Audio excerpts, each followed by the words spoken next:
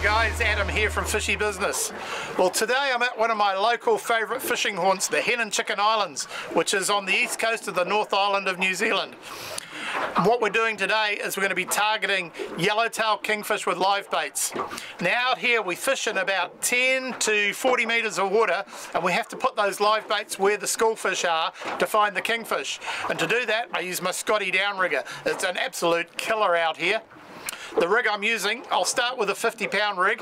I've got a Daiwa Saltiga here all set up ready to go. I've got a 10-foot, 100-pound fluorocarbon trace, which I crimp. I like to crimp my heavier traces rather than tie. I think it just flows a bit better. And on that I've got a 10-burrow recurved hook, which I'll attach to my live bait using a rubber band and a really simple bridle technique, which we'll show you in a minute. So let's get out there and see if we can down rig up some New Zealand kingfish.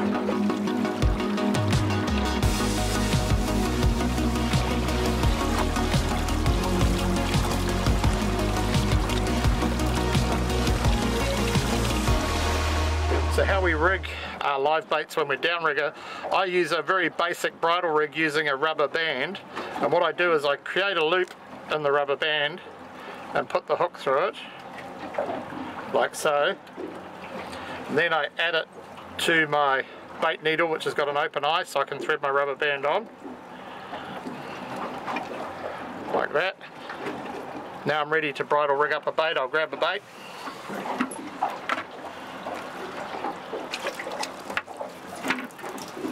Always have a little bait net, makes life a lot easier, and your baits do wriggle around, and what you do is you hook them in front of the eye socket, not through the eye.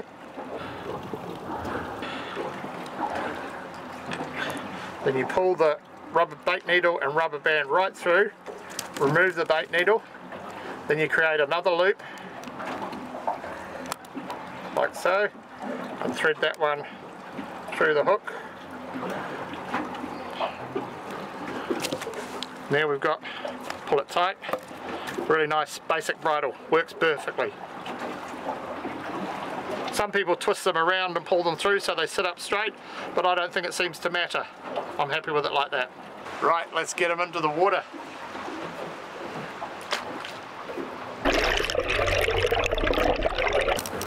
Right, so I let my baits back about 20 metres before I put them onto the release clip. Here's the release clip. This is like a pressurised clip, so you just put the line in there. When the kingy bites, it'll hold the live bait in, but the kingy bites it, it snaps off. And then I control the release and the line going down. And I like to go down about 15 metres in the area we're fishing. We're fishing about 25 metres. Use the counter. And just before you get to where you want, just tighten up a little bit on the drag, so it puts a better bend on your rod. Everything's locked in there. You want that bend in your rod so that when you get a strike it releases up and it lets you know. And you set your drag to an extent where it's not going to overrun, but it'll probably set the hook. And then when you actually take the rod out of the holder, that's when you put it up into strike.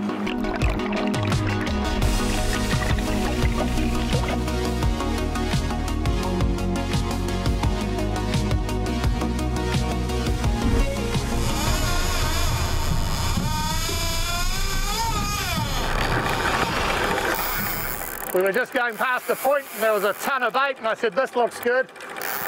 And the downrigger just smoked off.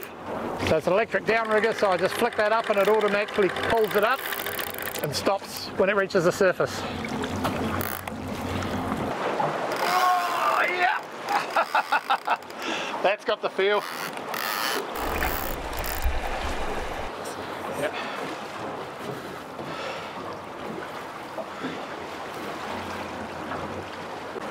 Go over to this corner. Oh! What happened? No! Something gave.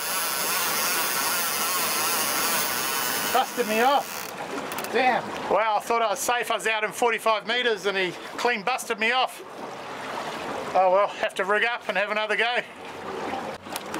Ready to go.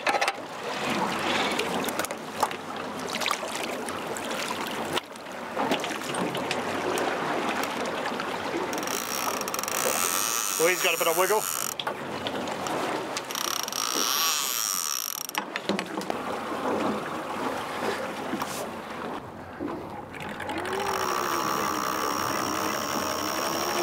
So my counter's in feet, I wish it was in metres, but I can work it out.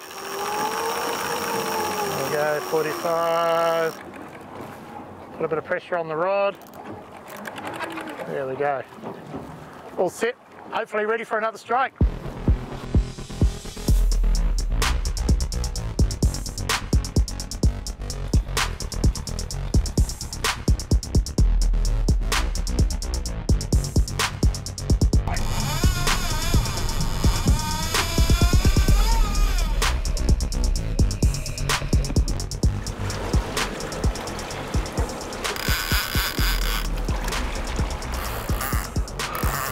I'm finally solid. I've had a few tough hookups today and been busted off a couple of times.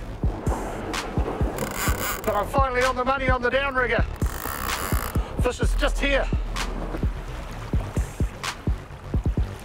Not the biggest one I've ever caught, but man, you put up a scrap, I'll chuck him in the net.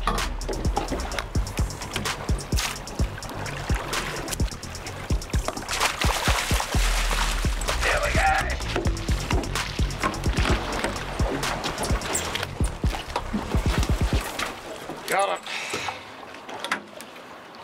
We'll measure him up, see how much he measures. Legal length is 75 centimetres. So I think he might do a bit better than that though. Well, that's number one on the downrigger today. I think we can do a little bit better, so I'll let this one go. Launch away. So I've set the bait out now, and we're trolling along about 2.5 knots, depending on the size of your bait, anything from 2 to 5 knots. If you're using a big skipjack tuna, you can go 5 knots. But with these smaller baits, yeah, a couple of knots is all we need. And we use our electronics in a number of ways. I've got the Simrad Evo 3 here, and I've got it set up with chart plotter and sounder.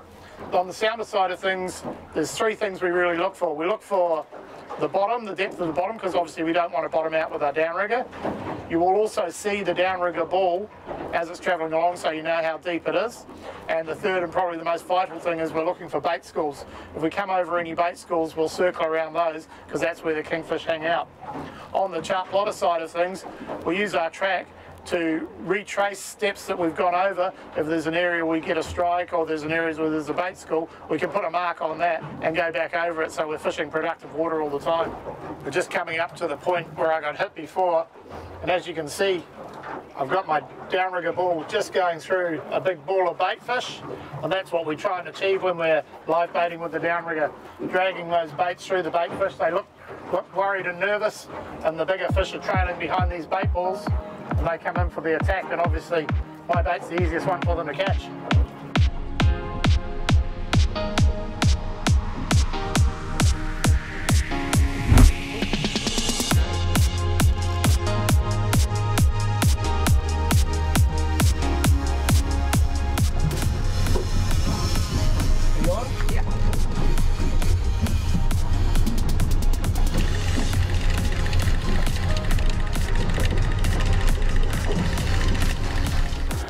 Man, they're a tough fish.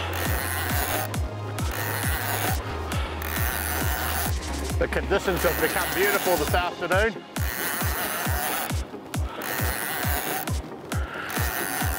Just pump and wind.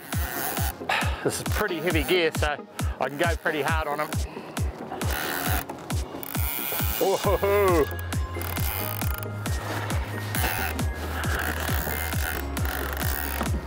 There's the leader coming up. Let him swim in circles. Whoa.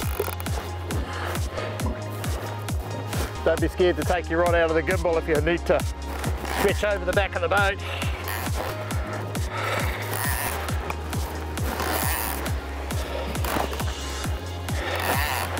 There's a trace.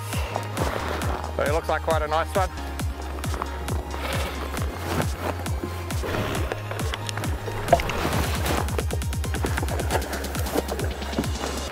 I'll just lip grab him. Grab him by the lips. There we go. Not a bad little downrigger kingfish. Circle hook right in the mouth. Rubber band did its job on the bridle. Took a big live bait. Must have been hungry.